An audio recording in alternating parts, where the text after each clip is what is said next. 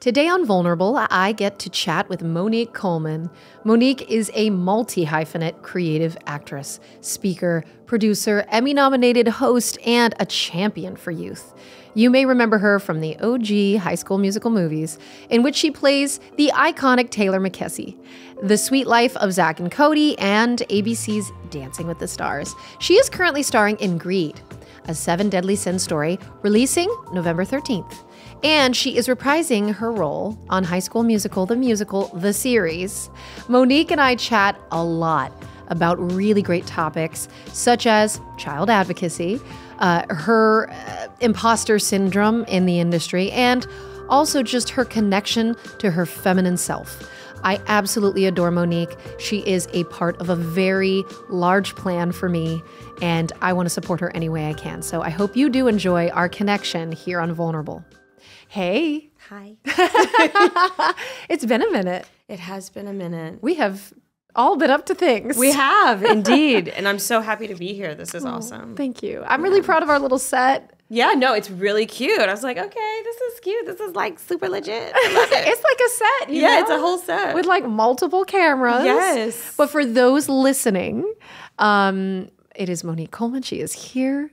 The last time that we saw each other was in my kitchen all the way in Anaheim. You making a creme brulee. That's right. Yeah. Because your character was into science and she talks about a creme brulee. Yes, in a High School Musical. And I thought that it would be very cool to learn how to do it. I have not since made another one. Yeah, they're hard to make. Yeah. We found that out, I think. Yes. With the torching and all the things that it requires. Some people really get off on making creme brulee. Yeah. My father-in-law is one of them. Okay. He's so excited at Christmas time to like pull the torch out.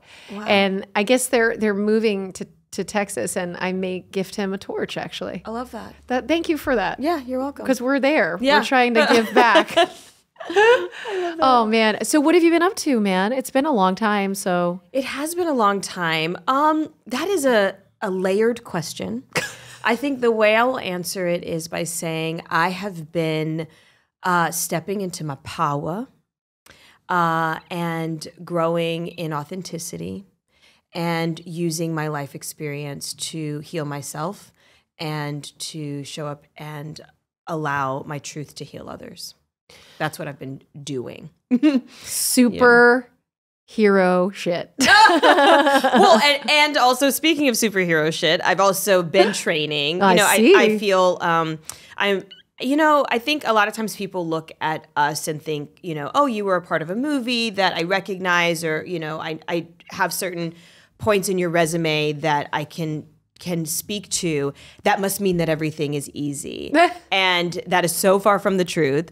And what I've recognized is that people can't see something that I don't show them.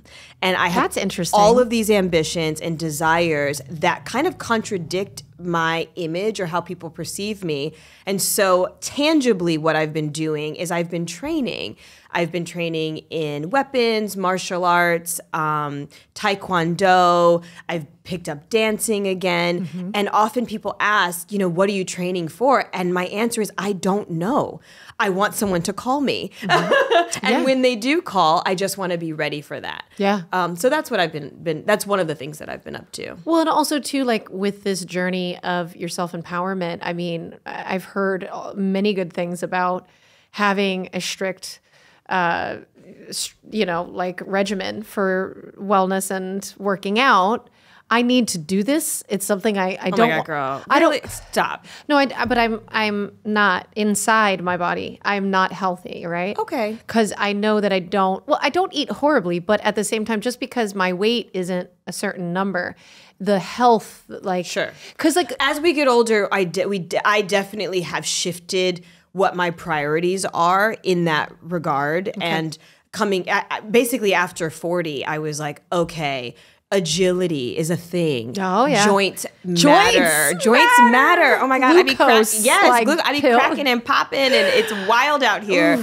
So it's definitely not about an aesthetic, and also I recognized that if I didn't start before the opportunity came, I wouldn't be prepared when it did, and so that's why I've been just going so hard and just trying to pick up new skills. When we last saw each other, Gimme Mo was a concept that you had. You had things that you'd done. You'd done a whole show about it. You had a talk show. Yes. But it was more or less a movement. I hadn't put it on television, I don't think, when we saw each other last. Okay, got it. Or maybe we had. I honestly don't even know. I think it was, I'm trying to think what year it was, but it was at least 3 years ago. Yes, so it came out on Discovery Life in 2018, and it had originated actually 9 years prior as a website, as an online, kind of news outlet to empower young people. And I'd used the name in numerous instances,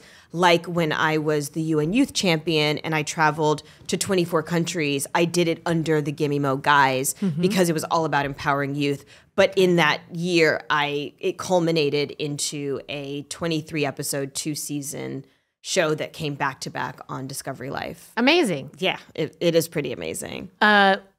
Maybe a lot of people don't know that about you. This UN thing is freaking huge. Can we go into that? Sure. I think 12 years ago I was named the first ever United Nations Youth Champion for the International Year of Youth. And I initiated and funded a 6-month global tour where I traveled to 24 countries to understand what young people experienced and faced globally. So I'd gotten this title, but for me, it wasn't just enough to be named something. Sure. I wanted that to have more meaning, and I felt like, living in California in such a privileged position was not the most ideal point of view. And so I traveled with my then partner and I went to refugee camps. I met with world leaders. I went to schools and just really gave a voice to the issues that youth were experiencing globally. And it changed me forever. And this was before social media. I was going to say, this could have been an amazing YouTube channel. Absolutely. Oh, it probably would have. And at the same time, it would have been incredible for content. It would have been an amazing thing to witness. Yeah. And also, though, not having that made it such an authentic experience. Sure. Because I do have moments that are so unique where I got to meet girls that had been trafficked and were on the other side of that, and met boys who were child soldiers. And wow. I really had some very intimate and life-altering experiences that I now take with me. But yes, like you said, a lot of people don't know that about my journey, and that's really that's where I was for all those years. Yeah, that's important. Yeah. So a lot of times celebrities will get offered opportunities. I actually was asked to go to Iraq. And I did. It was like, it was like not a UN thing. It was more like a USO thing. Sure. It was a separate company, I guess, that had a government contract that would bring celebrities to war zones, I guess. And then you would be at the bases and you would do meet and greets at, and my mom cried every day. Yeah. She was, and for me, I understand that calling. Yeah. I couldn't make that meaningful to me. So what you did, that is amazing that you had that much agency in that experience because you didn't know so much. Right. Well, and that's what, speaking of being vulnerable, that's what I rested on. I rested on the fact that I didn't know. That for me, I thought UNICEF was a soccer team because I'd only seen it on jerseys. And I allowed what I didn't know and my vulnerability to lead. And I walked into rooms and situations saying, I'm not sure what I have to offer other than my ear.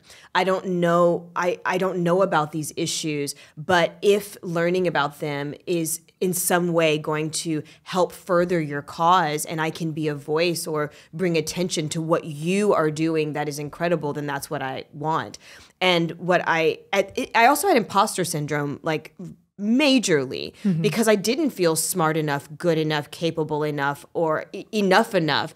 But then I realized, who am I to feel that way when I am sitting in a village, when I am sitting in a slum, when I am at a refugee camp, when I am talking to someone who literally is just looking for access to clean drinking water, and I feel like I am not worthy of whatever. So for me, it was just really a very grounding experience where I thought, gosh, if I can be in a position to where I can help someone else know that they have inherent value and that their dreams are possible and that they are seen and loved and cared for, then maybe just that bit of inspiration will be enough for them to take those steps to work harder and to do more in their own communities, and to know that the work that they're doing really does matter because someone came all the way to tell them, like, I see you and I honor you.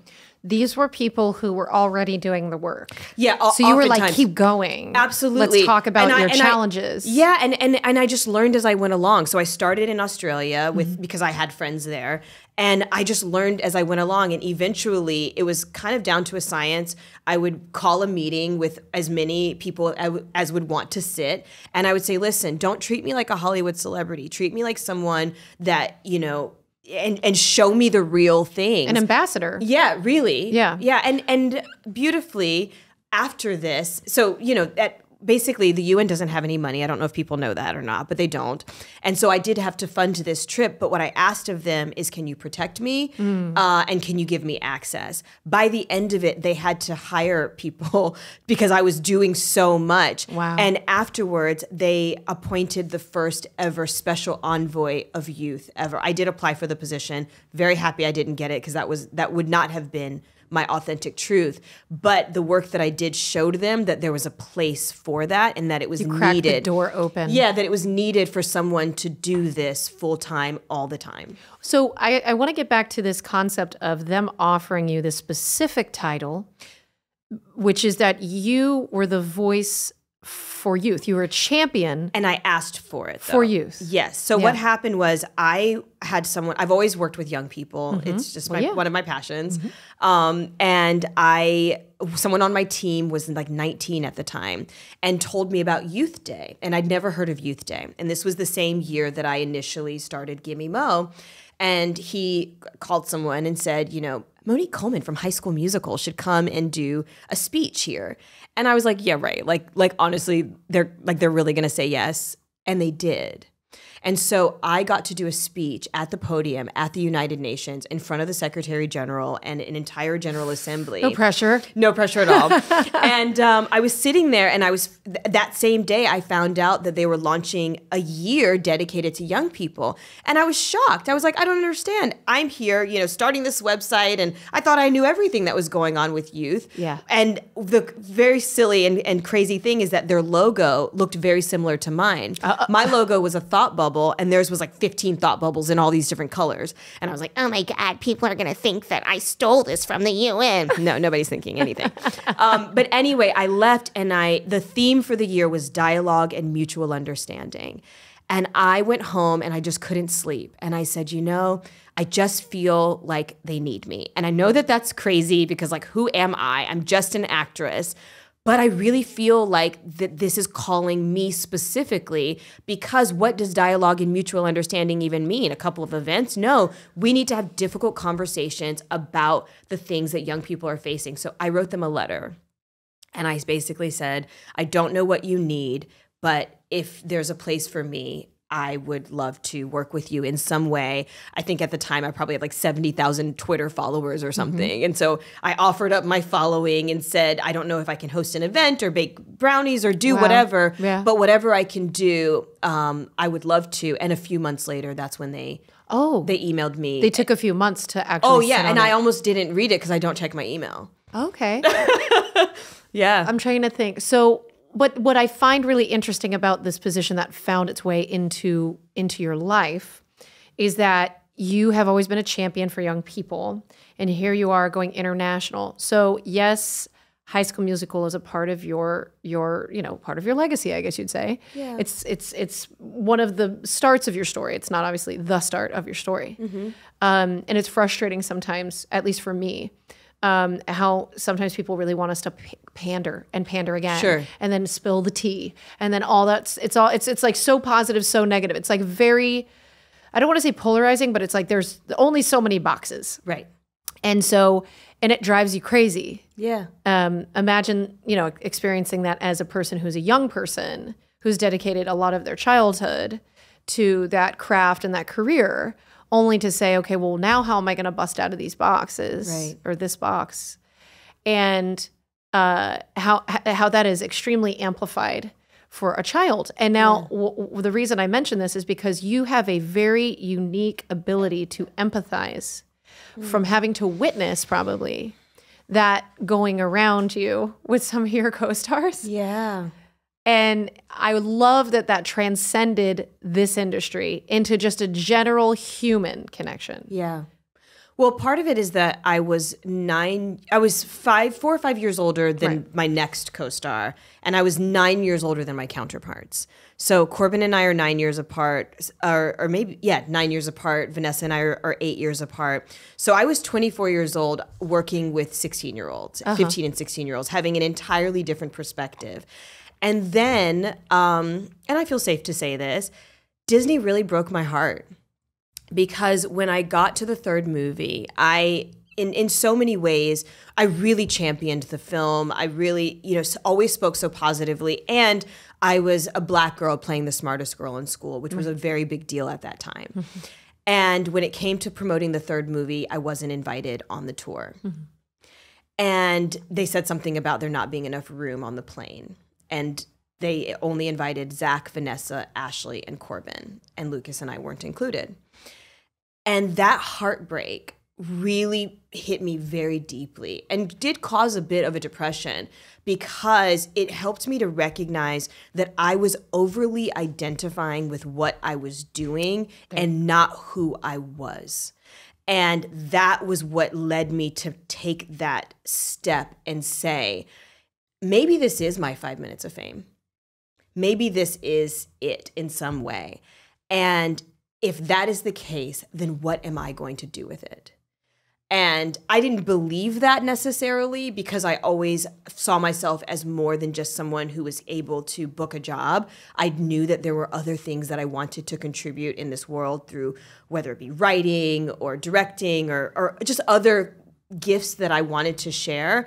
But I didn't want to sleep on the fact that I was blessed enough to have co-stars that were so young that I was able to witness grow up, to be in a position to where I had the wherewithal and I'd already graduated from college by the time. Yeah, you were their big sister. I was their big sister. Yeah. And then to take that out into the world and say, you know what? I'm not going to feel reduced to Taylor McKessie. I'm going to rise up and actually walk in the door and let people see me and connect this character that was their childhood with who Monique Coleman is, and I'm going to leave a message that lets you know that your dreams are also possible.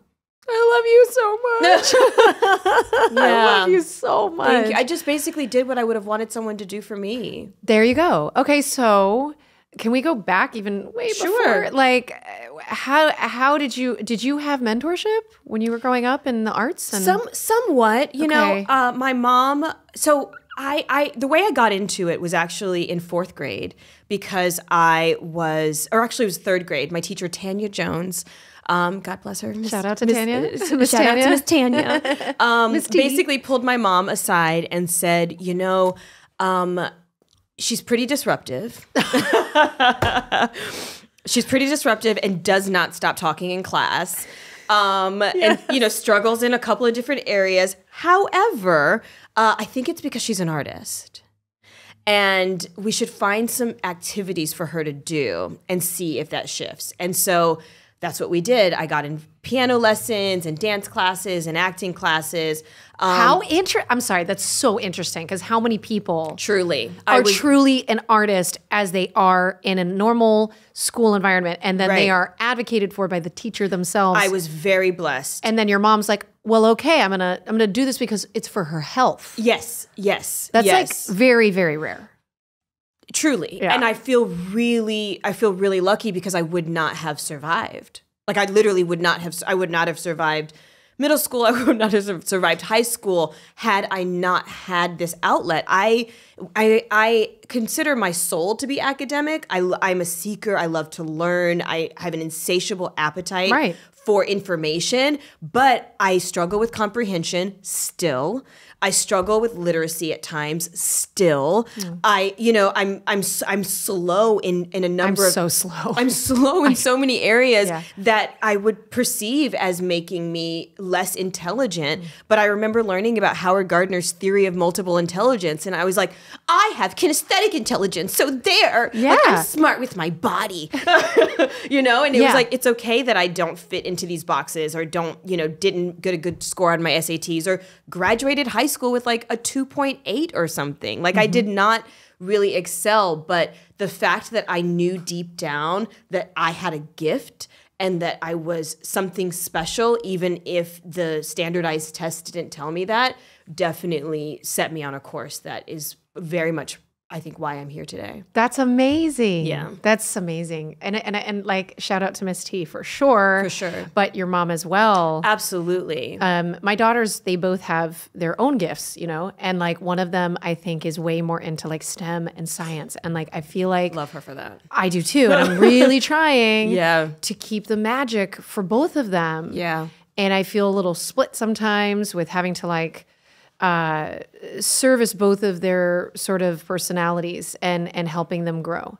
And so, like shout out to your mom because you could kind of pull your hair out and be like, oh God, I'm going to mess him up. I really don't want to mess him up. I really want to help him. Yeah. And I do shout out to my mother because, those things that I did were also very expensive and we could not afford to do them. And my mother taught me at a very young age that you never should let money keep you from being or doing what you're meant to do. So she always, whether it would be work study or getting me on scholarships or things like that, she really instilled that there was we just found a way. Yeah.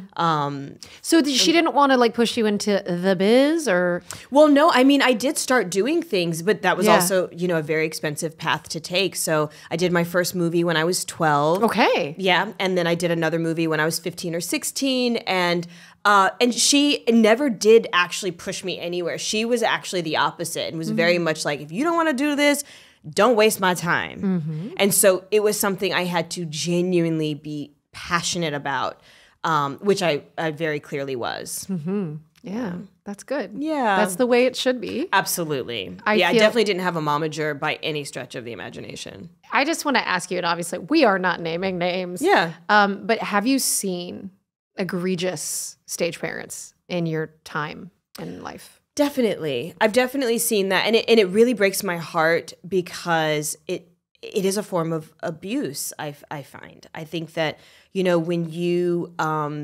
when you're living through your child, I've definitely seen that. And just not really, where I've seen parents where it feels like it's more about them than it is about the child. And you knew that's super detrimental. Being a little older, like, did you know that? Kind of seeing that. Yeah, and also as a peer. Yeah. Just experiencing that and going, no, this is something that I can't not do. I don't know if your kid actually wants to do it at all. It's hard because what happens in the community, because we are a community of the artist community, but then also too, when you look at the community of young performers or high performing young artists, I think then you can observe it and say, well, I've got my stuff together and I'm doing this for the right reasons, but my friends are in these abusive situations. Like, it must feel so hard being on the other side. Like, what are you supposed to do? How are you supposed to help these people? Right. That is a great question. One of the ways that we can be supportive is by transparency, having real conversations and being honest about our own experiences and not necessarily judging others in their experience, but giving them the opportunity to see themselves and to see where that might also impact them in their lives and in their journey. What do we do as a healing community of people who have endured a certain amount of, I guess I don't want to call it, I really don't want to demonize child acting. Like, absolutely. I really don't. Like, I really believe in kids like yourself who like were destined for this, that this saved their life. Like, absolutely. There really are kids that exist that way. I really think there are people like Jonathan Lipnicki, Taj, Tia, Tamara. And like, I feel like there are people that were destined to do this. Absolutely. And it's really interesting that you bring up that it saved for me, it was literally, like, I don't know. The detriment is that for a period of my life, it was who I thought I was and not what I did. And so as I've gotten older, I've had to create some separation from that and recognize that the experiences that my characters have had, the roles that I've played are not my life. And that because I also did experience several hardships that I won't really get into until I'm able to speak about them fully. But I did experience certain things that made me feel as though I wasn't allowed to have my own emotions, for instance. And so my emotional body was very much my ability to act, not my ability to feel or experience things myself. Well, it's weird with acting. It's like you're going to have to channel your emotions. Exactly. Save your emotions for the performance. Right. But also there were things that I was not allowed to feel in my real life because it was harmful, whether that be anger or disappointment or things like that. I was very sheltered in some ways. And I love my mom and I don't want to put her on blast in a negative way, but we really did have a difficult relationship when I was younger. Got it. And so for me, acting was an outlet. It was a space. That was a safe space for me to exist, but except that I didn't realize that I didn't exist. I was synonymous with something else. And eventually I would have to grow up and create a separation where I went through certain experiences myself, had certain traumas, and overcame things as a real person. What I will say, though, is that I just got to do an episode of High School Musical, the series. Oh, yay! I remember. Was it one episode?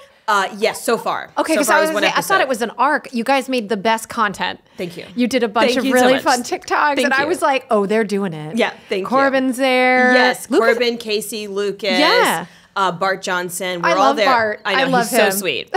So we were there, and it was one day after lunch. This is an example of how I think things can change and are changing. Okay. So we were on. You mean on set? Yes. On a Disney set, too. On a Disney set. That's amazing. So we're on set. And it was after lunch, and things were getting a little bit loud and a little bit crazy because that's how it is after lunch. Yeah. And Tim Federle got over the microphone and quieted everyone down and asked if we would all just take a moment and take 3 deep breaths. It was the simplest and most profound moment I have experienced probably in my 30 years on set. Because at a moment that typically a director would have yelled, screamed, and AD would have acted out. Instead, he got so quiet and got everyone else to get so quiet. And I was like, wow. A, I'd like to shadow you. And B, this is the change that we actually want to see. I really think that we have to believe that it's possible and shift our perspective from thinking that sets have to be these chaotic spaces. Oh, they glamorize it. They glamorize that, or that you have to be pushed to no end. Yeah. When in fact, there can be tools that are put in place with therapists, with meditation, with quiet rooms and things like that actually support the well-being of the person, not just the performance. And I believe that when you support the well-being of the person, you ultimately get a better performance. I was just going to say the same thing. You get the best work. Absolutely. From no infighting. Yeah. From, the actors or the production and the... Yeah. I was going to say, I think a lot of us, and I don't want to make a gross generalization because I'm not a part of this generation necessarily. But in my generation, I feel like a lot of us came from our pain body. A lot of us had some sort of trauma or some sort of trigger that pushed us into being an artist, whether it be ourselves, our parents, whomever. But it was more than just doing it for joy and fun. to the point where I had a period in my life, in my career, where I didn't believe that I could be joyful and be talented and successful. And that, I think, has to change. I think, we hear about Stanley Kubrick's, we hear about people that pushed you to no end, and look at what the consequences were of that.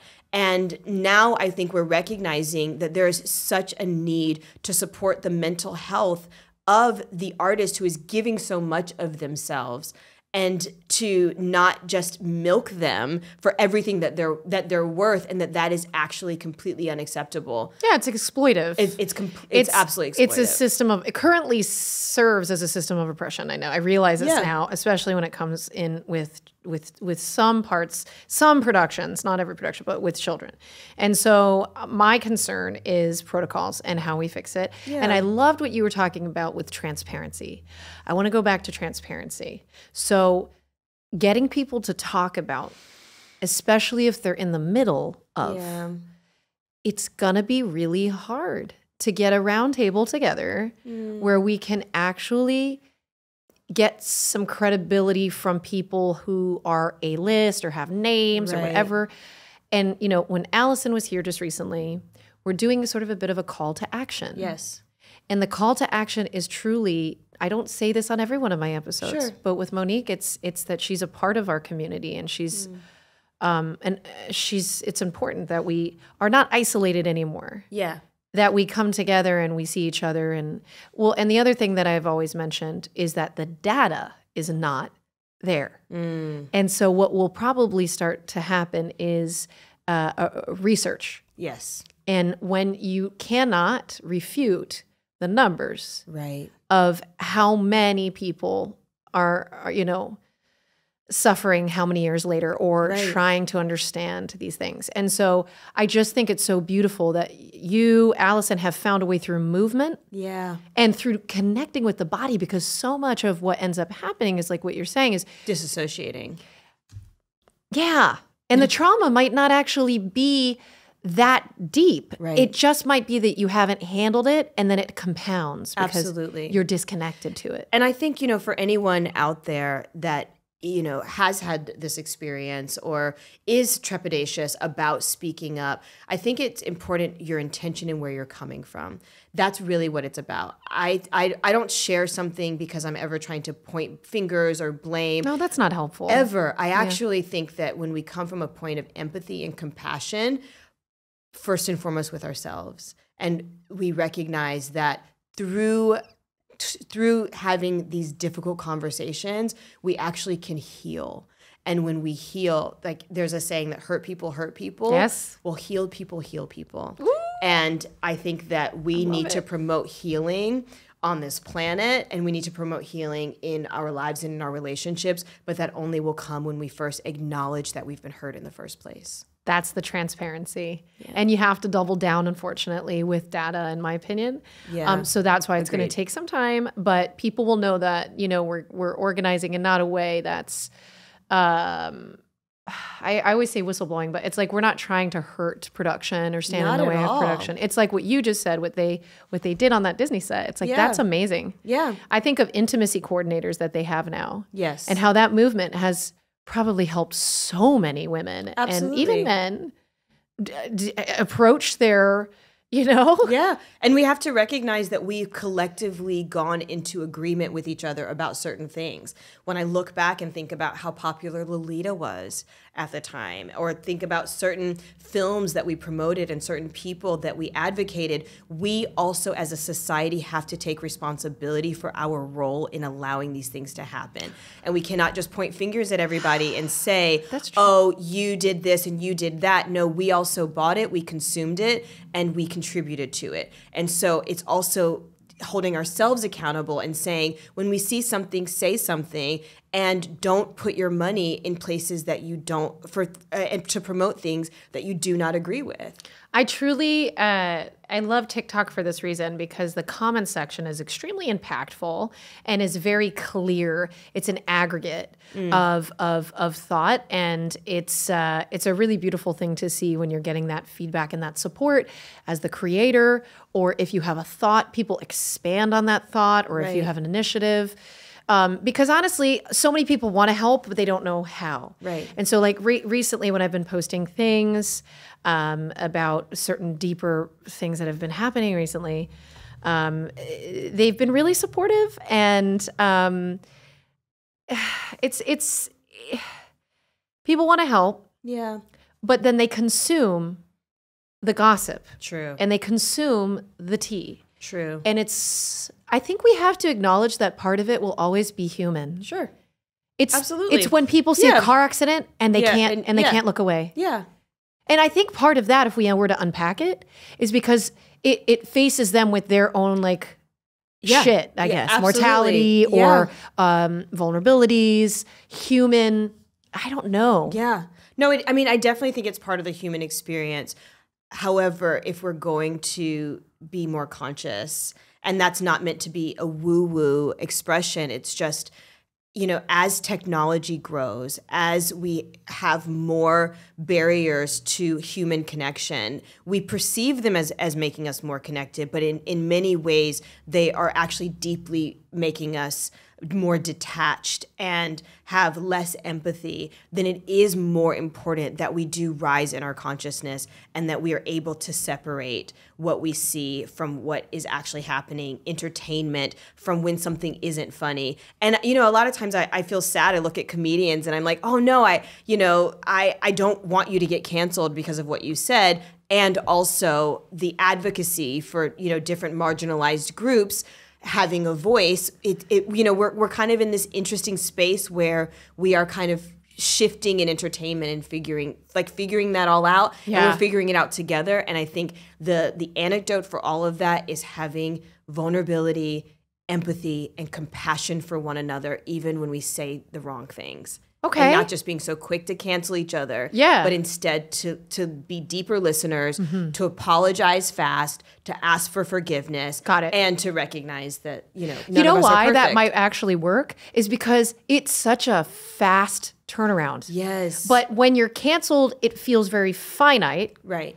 And also it removes your ability to ever do your job again. Right. And so and that's what's punitive, is that it's like, oh my gosh, they've suffered and they will never come back from this. And I did what I was a part of that. Right. I helped cancel them. I chimed in. That's where my service was in poo-pooing this. So that's why people, I think, feel like they're doing something when they're commenting. But and I understand that, but I also think that sometimes we are more interested in being right than we are in being productive and being productive. Yeah. That actually, how do we get to a place where we feel whole and we can move forward? Right. Together. Yeah, I think people, like you're saying, people aren't realizing that we're all interconnected. We're all human, and so we all are coming from the same place, ultimately. Mess, genetic gook. Yeah, exactly. And if you're a person of faith, it's we are really all related. Absolutely. Yeah. Okay, so let's continue because it really has been a minute since we'll be able to catch up. Yeah. And I'm gonna just take a little minute here to look it up. So we don't know if you're gonna go back on High School Musical, but how was it? What was that experience like? It was so nostalgic, next level, because 15 years is a long time. Fictitiously, and it's a long time in real life. It's very meta. It's so meta. I love what they're doing. It's so meta. It's so cool. And it was just beautiful to see how different this generation is. These kids are gorgeous. They're so beautiful. They're so talented. They're really grounded. They're absolutely there for each other. I was going to say, are they good to one another? Oh my God, which we were as well. We've always had each other's backs. We've always kind of protected each other. I love that. And I can see that they have that same energy. And going back was really cool because in some spaces we're not cool. Yes, it was a huge movement, but there's also people who still want to be like, I am not a High School Musical fan. To be on that set and to be kind of the reason why they are there was just really super, super special. And when we walked into the gymnasium for the first time, literally I walked in, I turned around and I walked right back out because my eyes flooded with tears and I had to take a deep breath and be like, Monique, just, you have to be professional right now. But it was really moving because it really did change our lives. Our real lives were changed 15 years ago or 17 years ago. How is everybody? How's Zach? How's Vanessa? Haven't spoken to Zach in quite a long time.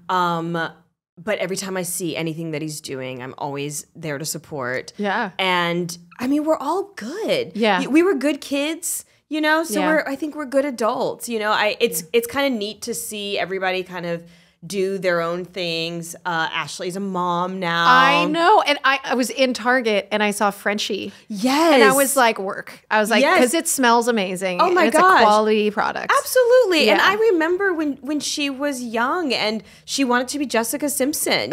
She wanted to have her own product lines and stuff. And I was like, girl, you're going to do it, And I'm just proud of everyone. I'm proud of not just what we've all done, but who we are. Corbin is by far one of the most hardest working people I know. Every time I look up. Beautiful soul and a beautiful man. Beautiful man, beautiful soul. Yeah. And we actually reunited a couple of years ago on a Christmas movie. I know. And I saw it. It was great. Thank you. Yeah. And the reception was so great that we have actually been talking about developing something together. Because yes, like we love that people love us, and also we just love each other. And so we were like, you know what? This is something that we should explore as a series, or give us an opportunity to show up to work every day with people that we love, tell a great story. So that's something that we are working on. That's amazing. That is exciting. I'm really excited for you. Yeah, thank you. Because I know that would be amazing. And would you want to work with Disney again? I would be so open to working with Disney. Okay. Absolutely. I mean, Disney, like obviously High School Musical, the series is on Disney Plus. Disney's my alma mater. I tell them all the time, I would like to come home. I love that. Yeah. I feel like, especially with Disney Plus, there's so much more opportunity. It's not the same Disney Channel. It's not the same as Disney Channel. And there was a lot of limitation in terms of what you were able to do and show. And so I would absolutely be so open to a show on Disney. Oh my gosh, no, you that heard would be it. Very cool. You heard it, so you guys got to try to make it happen. Yes. The fans do still matter. Absolutely. We wouldn't be who we are without them. Yeah. How do you feel about your fans? Like when they come up to you? It's so interesting because I rarely use the word fans. I know, I don't like it either. Yeah. I say like supporters, like my family, the people. Absolutely. It's very weird. I'm just grateful that people have kept my career alive. And usually when people come up to me, often they tell me that I'm their childhood. Right. They say the same thing. You're my childhood. You're my childhood. Like, how did we all come up with this same sentence? Yeah, it's like, and that's really special because that's like part of your core memories. Like if anyone ever saw Inside Out, your core memories. We're those little balls. Yeah, we're those little balls. And so I always try to remind them that like, I appreciate your love. I'm so grateful for it. But please know that anything that you want is also possible. Aww. And what you see in me is probably somewhere in you. So you just thank you, but also go away knowing that you and your dreams matter just as much. Dang, I'm slacking. I need to tell people something positive. I'll be like, I compliment people a lot. No, I do the same. Like, you have the best eyes. I'm like, oh, I love your shirt. I'm like, and I'm genuine. Of course you are. I legitimately, if I meet somebody at Comic-Cons, I just have to compliment them because there's just no way to break the ice on a human level. Absolutely. And it helps people to feel seen. And be present, because I think when they meet us, it's like they go to this other, they go first of all, they go back to the moment that you were most significant in that's their why memories. they're so childlike when we meet them. Absolutely. And I think about Kim Possible and just the girls' empowerment, and I think about that means something, It means a lot to me. I have 2 daughters. Yeah. To have someone that you can look up to have someone that, is strong and cool. I didn't feel strong or cool, and probably until my late 20s. I feel you, and I do now. No, because I'm about to be 42, and I'm like, look at me. But it took a really, her blazer game is on point, people. She came here with 2 of the most fabulous freaking blazers I've ever seen. I'm not sure I can afford them, but I may try. Thank you. They are worth it. Gorgeous. Thank you. It took a lot for me to learn to love myself. It took a lot. It took a lot of heartache. It took a lot of self-sabotage. It was just so much for me to recognize my own inherent value.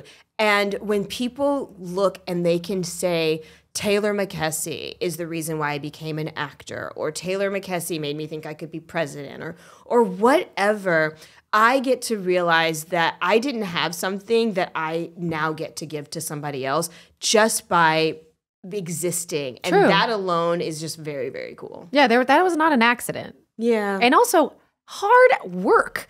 True. You guys, when I look back and I see the dances that you guys had to do and like all of the singing, and now we look at, they've got zombies now, but like before that it was the Descendants or whatever, right? Right. And it's like these kids, man. Yeah. The amount of work and just like effort they're learning so much about their craft. True. And like they're becoming all these very iconic people now. Yeah. And you guys did start that. You guys really did. I will say though that before High School Musical was the Even Stevens musical. We went to the moon. Go. In 1969. You did. There you go. You know? Oh my God. It's so funny the way that people will never let me live that song down. Oh my goodness. Okay, so we need to just chat. I know we were wanting to talk about the Give Me an A and the Roe v. Wade anthology. I want to talk about what that is and how you're getting it out there. Sure. Okay. I'll speak very briefly about it because I'm really just a part of it. But okay. Most recently, I was able to participate in this film called Give Me an A, which is an anthology of 17 female directors, 17 short films, all from a different perspective about just basically how it's women coming together to use entertainment to fight back against, obviously, Roe v. Wade being overturned. It recently screened at the Chinese Theater. Wow.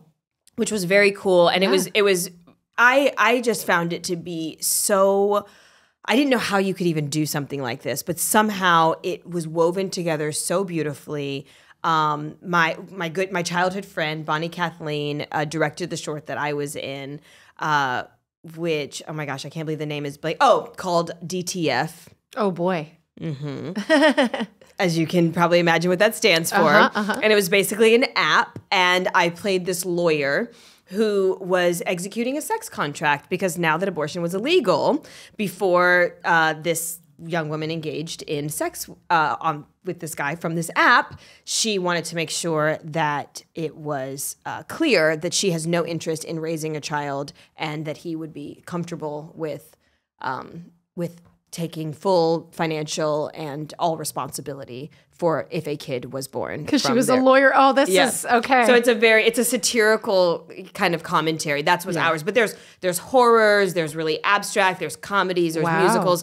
And it was just, it's an incredible project if people get a chance to check it out. So are you finding yourself being part of productions on an independent scale that have intention? Yes. Okay. Yes. I really kind of struggled after High School Musical, if I'm honest. I obviously left and traveled the world and did all of that. And you would think that would have some merit, but in Hollywood it didn't. Nobody cared. Not even Broadway. People don't even care if you go and do Broadway. Right. They're just like, she's left LA? Okay. Okay. Basically, it feels like you kind of have to start over. Yeah. I mean, I see Corbin, and it's like, and you were on Dancing, right? I was on Dancing. Right. And I feel like Dancing really made you and Corbin visible again. Definitely. And it's like so many people do Dancing for that visibility, especially when they're in our position where it's like, I was on Disney and I have all these other talents and facets, and I'm this whole person. Yeah.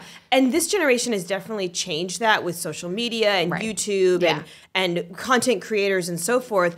But I definitely feel like I kind of fell in the gap there for a moment where I wasn't a part of the wave that was coming, but also wasn't being chosen still by the industry.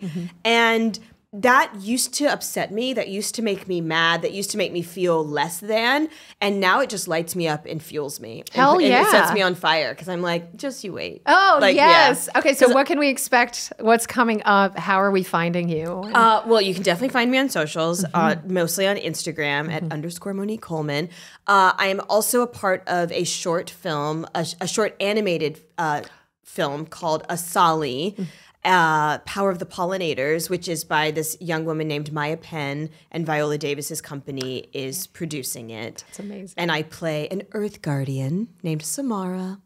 And I was actually talking on my way up the stairs here today about something I completely forgot about, which is that I am kind of putting Gimme Mo on the shelf for a while because I feel that it did what it needed to do, and that this generation really does have a sense of empowerment and understanding and kind of autonomy.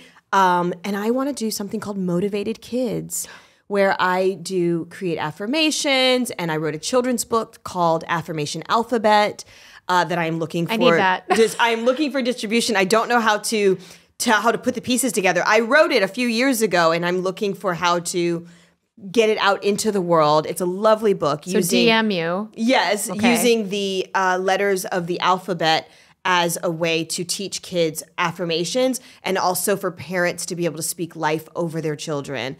And I want to basically be kind of like a Fred Rogers meets Mrs. Frizzle as me. Yes. Yeah. I love really that. want to create children's content and you're called to do that right now. Very much so. Ooh, I back that 100%. I'll watch it. I'll Thank you. If you want this space, you can use this space. Thank you. Please, I love you. I support everything you do.